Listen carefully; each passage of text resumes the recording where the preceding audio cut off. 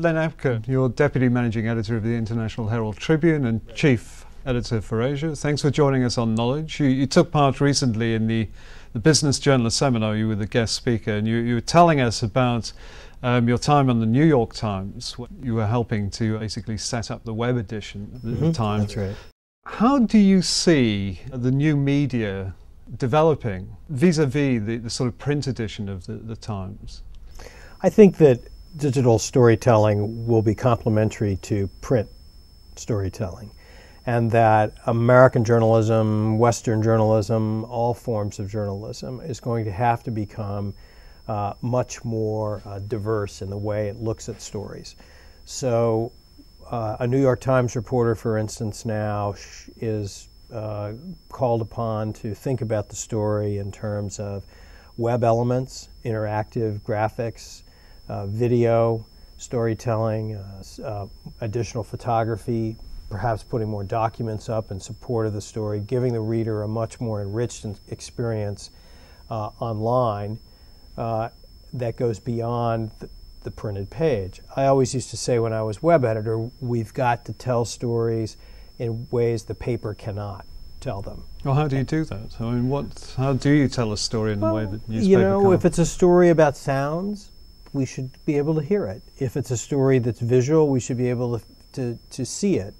A newspaper can run sometimes 1, 2, maybe 3 photographs with a story.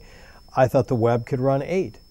And we can blow the pictures up and make them more vivid and get into more detail. We can explain things more with an interactive graphic where you can use the computer to steer things and see things in 2 or 3 dimensions and that kind of thing that you can't do on the printed page.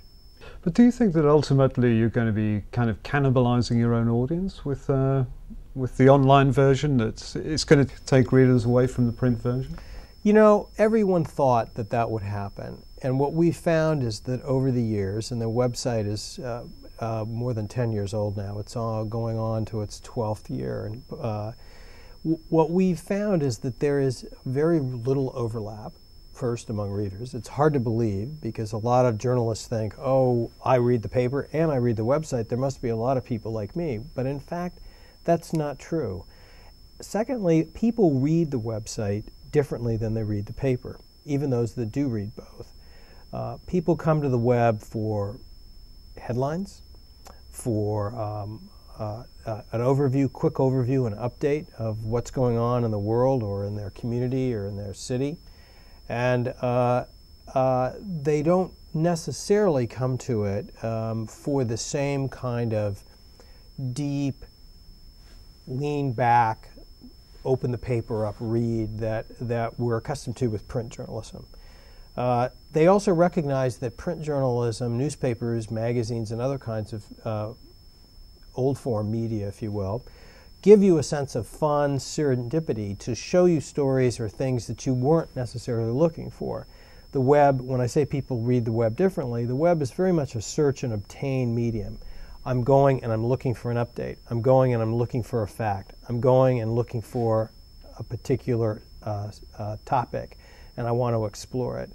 And that's fine. That can be very complementary to what a print product and a newspaper report or a magazine can do.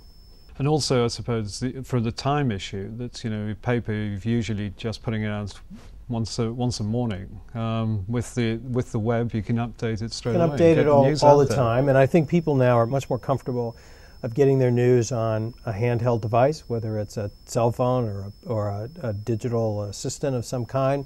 They could read it for their headlines, and I don't necessarily think that takes away from the reading experience, say, the next morning.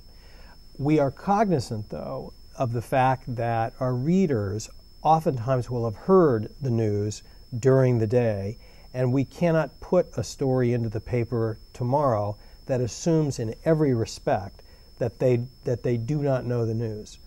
So we have to assume that they have heard something about a major development, and they're looking for more analysis, they're looking for more detail, they're looking for a richer storytelling experience that gives them more insights into what's happening. and understands that that reader may have listened to television, may have listened to radio, may have had a headline and a brief story on the web before coming to the printed page. Many newspapers, including the New York Times, the Wall Street Journal, had been charging for the online version to access premium content. The Wall Street Journal is charging for most content. That's right. We only charge, though, for a very, very small sliver of all the material that was on our site, whereas the Wall Street Journal charged for almost completely their whole site. We charge for our staff columnists, and we charge for a package of things that included the archive. And FT was also charging for premium, and now people FT had a hybrid. That's right. And now people are starting to back off from that model. There was a school of thought a few years ago that there was a cannibalization fear, that people were coming to the website and using it for free and canceling their subscription for the paper or not buying it on certain days from their news kiosk. And I think that has happened around the edges, but that has not been the primary driver of web growth in terms of readership growth. What has happened is that people have come to the web because they need something, and they want something, and they want a different experience. And that has proven to be a very successful advertising model by itself. And that, in fact, you can make up the difference, say, of the subscription revenue by advertisements on the web, just as readers come in greater volume. More and more ads can be sold to those readers, and you can generate more growth than if you put a pay gate on the site and said, gee, you know, you have to pay to get any further, and that pushes some people back.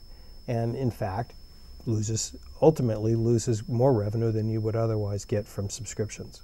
Well, we've seen Rupert Murdoch buy Dow Jones, Wall Street Journal. Is that going to lead to a shake-up in the industry? Is it going to have a major impact? I don't know yet. It could.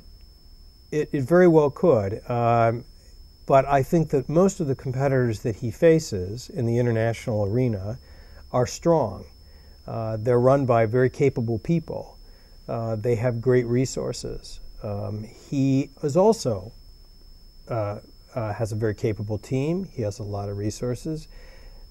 He's brought a tremendous brand in the Wall Street Journal with a tremendous journalistic reach and power. He walks into onto a playing field with the International Herald Tribune, the New York Times, the Wall Street Journal, the Financial Times. He walks onto a very strong playing field, and nobody will be easily pushed over.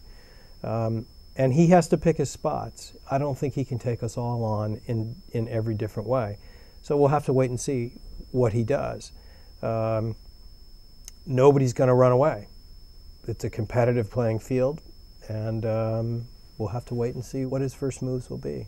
Just briefly, how do you see online journalism progressing from here over, say, the next few years? So we've seen bloggers, blog sites, the possibility of star journalists setting up their own blog sites. There's the Huffington Post, which is proving pretty popular. You know, I think blogs have added a lot to journalism and to the web experience. I don't think that they are the last great new thing about the web. I think they will be succeeded by something else, and I think some blogs work quite well and some blogs don't. Some blogs are not frequently refreshed and posted to, and probably should just die by the wayside.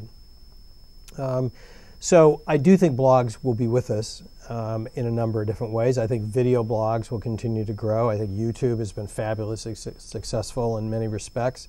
I think you can see that developing into another form of journalism. I think that we have used, when I was editor of the Times website, we did video blog, trips to North Korea. One of our correspondents, or in that particular case a staff writer, went to North Korea. We thought people wanted to see what that looked like, and we would video blog that. So I can see more and more of that happening. I find this kind of material supplemental to the principal news report, which is what people want. We always have to remember that we're in the business of giving people information, and we're going to give it to them the way they want to get it. And if they want it on a particular device, we'll be there. If they want it in short-form blog postings, we'll offer that to them as well, knowing full well that not everybody wants to get their information in a long-form article or even a medium-sized article. I think that there will be much more interactivity. There'll be much more discussion around an article within a group. I think people will come to the New York Times website or the International Herald Tribune's website knowing that they can expect a certain community of readers to interact with and discuss, and to have a certain kind of experience that will give them additional information, additional documentation, more photographs, video, that kind of thing. I see that all of us getting better and better at this, and I see newsrooms around the world becoming truly platform agnostic. You know, they were platform agnostic in philosophy, in the sense that a newsroom would say, well, we're going to put out a report, but we're also going to put it for the web, but we're also putting out a newspaper, and that's principally the way they were organized. That, I think, will slowly evolve, and newsrooms will be physically reorganized over time to become a place where news is gathered, written, edited, and then given out to various platforms, whether it's the web, whether it's video, whether it's multimedia or print, and then it goes through the traditional process to drive it into the print newspaper or the magazine or the video report. Len Apcar of the International Herald Tribune, thanks for joining us. Happy to do it. Thank you.